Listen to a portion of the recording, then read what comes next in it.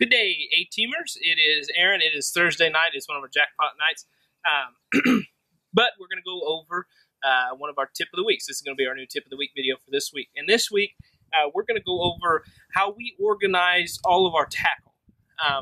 As you as fishermen know, it is important to keep all of your tackle organized. You know, whether that be if you have a small tackle box, you know, organizing by trays, or if you have a lot of tackle like we do in a boat, and need a whole bunch of different small tackle boxes and different things for all the different lures that you have. So that's kind of what we're going to go over. I'm going to start with how we organize most of our hard baits, such as topwaters, crankbaits, spinner baits, buzz baits, things like that. So how we organize those is we have these really good Plano boxes. We're starting to switch over to brand new, these are brand new Planos.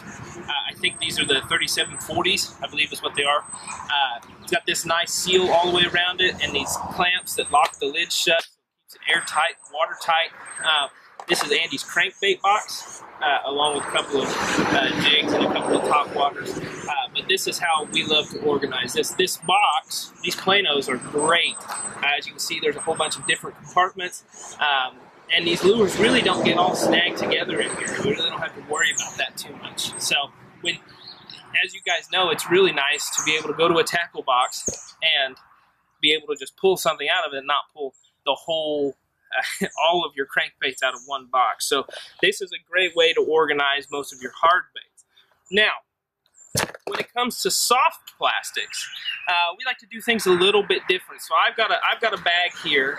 It's just a little bag I got from the school where I'm teaching at, and I didn't have any other use for it, so I made use of it by putting it in, or putting all my soft plastics in it.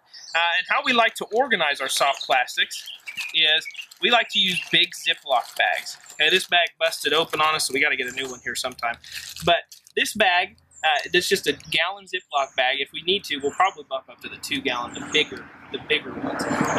But in this bag right here, we just have rods and jig trailers. That's all we have in this plastic bag. Looks like one fell out here. But that's all we have in this bag. It's just craws and jig trailers. Then, in another bag here, we've got all of our creature baits. We use a lot of creature baits, so we have a lot of creature baits on hand. So that's another big thing for us. And then we have some finesse and some chunks, some stuff we might use in winter or in hot of summer, you know, that sort of thing. Okay, so that was our finesse bag for our summertime and wintertime pattern. And then we just kind of got a little miscellaneous bag in here as well. So that's kind of how we like to organize all of our stuff. You know, if you're just a bank beater, which we fish quite a bit off of a bank around pits and ponds and stuff, and you know, even a small bag is great to have. So let me put all this stuff back in here.